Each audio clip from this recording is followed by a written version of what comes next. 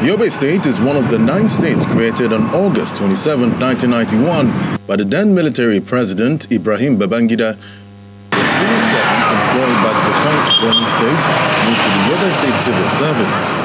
Since the creation of the state 31 years ago, manpower has been a challenge.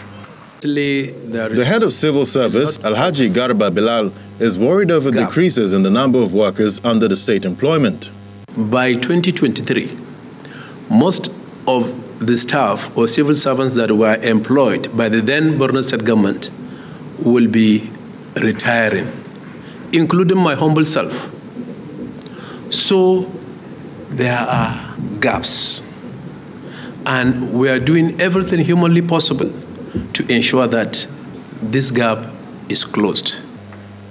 Corruption and accountability is another challenge the state has had to battle with. For this reason, the government is partnering with the Economic Financial Crimes Commission and Administrative Staff College of Nigeria in order to train top government officials. If you don't train the civil servants, they will not catch up with modern trends in the civil service. His Excellency has directed me to collaborate with the Economic and Financial Crimes Commission in order to ensure that top-level civil servants are trained at the Academy of the Economic and Financial Crimes Commission.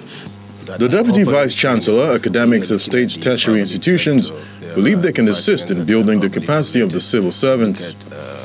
Department of Public Admin, they are there for firstly to train public servants. We have political science, they are also doing that.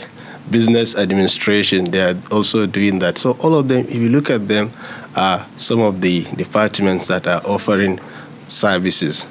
The Yobe State government promises to continue prompt payment of salaries as well as promote whistleblowing policy so that efforts in the fight against corruption will be won.